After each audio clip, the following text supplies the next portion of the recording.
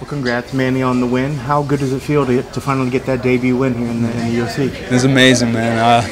Going with Albert, that was a pretty rough first fight, but I got the win.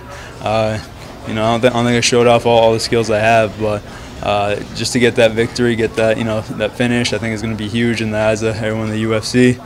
Hopefully, I showed you guys a little piece of what I can bring to the table.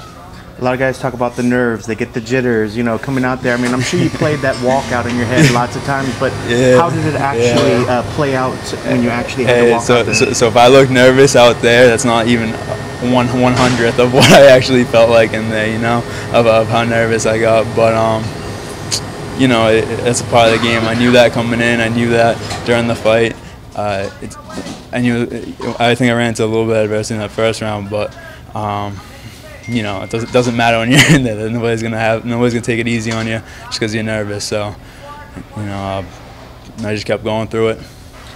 And it was easy to tell that submissions had to be a big part of the game plan, trying to work the game down. But before we talk a little bit about the submissions, what was the game plan for him coming in tonight? Just to come in hard, it's tough to say exactly what somebody's going to do. We thought I'd be able to pressure him and then take him down and just, kind of do the same thing. But he adjusted well. He had a pretty strong game plan to it. I didn't think he was going to be the kind of guy to plan out fights, really. I thought he just came in and just kind of wung it. So I wasn't really worried about him defending anything too hard. But, the second we came in here, it was pretty clear and apparent that he did his homework too. He was pretty good at defending the triangle. He was good at stopping chokes. But eventually you throw enough stuff at him and something's going to stick. And, the guillotine stuck in the second round. So proud of that. If you could walk us through that guillotine, how you set that up and how you finished that in. Yeah, I shot him first, bringing him low. She came up high, and it's a old school basic guillotine setup, so nothing fancy about it. I just turned it over with my forearm, gave him no place to go, and that was it. Did he surprise you with anything particularly? I mean, was it just it seemed like he was getting out of some of the submission attempts pretty that he did pretty well, but did he surprise you with that? No. I knew this was going to be a different level stepping in here, and he just affirmed it. I was a little bit hoping that it wasn't going to be just to make an easier fight for myself, but he did his job and I did mine. So. Well, looking in your past history, it's submission. Yeah. In your head, I mean, obviously submission is a very strong thing, but a lot of people equate it to like chess. Are you able to see that far ahead, moves ahead? Because we were watching the transitions that you were doing from one submission to a different one. Is it constant in your head? Is there like a Rolodex of moves that you're always going into? I'm just thinking of finishing. I'm thinking what's the easiest way to put him out. And, like I said, eventually you're going to find the right one. I don't know, maybe I'm lazy or something, but I just try to get it done as fast as I can. So I do plan ahead, but I plan ahead hoping that the one I have right now in the moment is the one that's going to finish him. And I know the fight just happened. You probably haven't much time to go back and look at it, but are there things that you saw in it that you really want to look at and maybe found that these are areas you need to focus on? Yeah, that's my comfort. I just want to get comfortable in there. I'm still young. I still have so much to learn.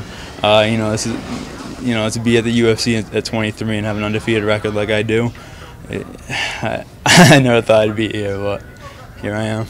And I know a couple times it looked like you almost unfortunately telegraphed the takedown. I think some people might look and say, oh, he doesn't want to stand, he doesn't want to trade hands, but you have the TKO on your record as well, so I mean, would people be remiss if they're only thinking that you're a one-trick pony? Like I said, it's all about getting the fast finishes. I think that's the easiest way to finish people, so I just go for it.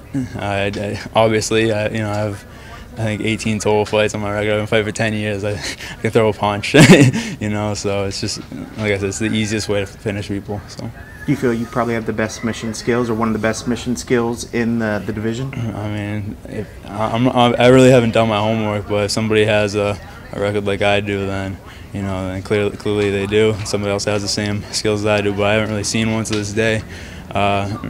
It's just not something I'm aware of. Well, cool. You started the year off great. How busy are you hoping to be in 2018, and when do you want to get back in there? Not too sure yet. I want to go home, think about it a little bit, and then get back to the gym, take it easy, because this first month of the year has been a lot of things happening at once, and so I want to just sit back a little bit, figure out where I'm going next, and then go for it. How do you celebrate your UFC debut win? Food, buffet right over there. Yeah, and then after this buffet, I'll hit another buffet, and then a couple fast food places. But you know, all the usual stuff.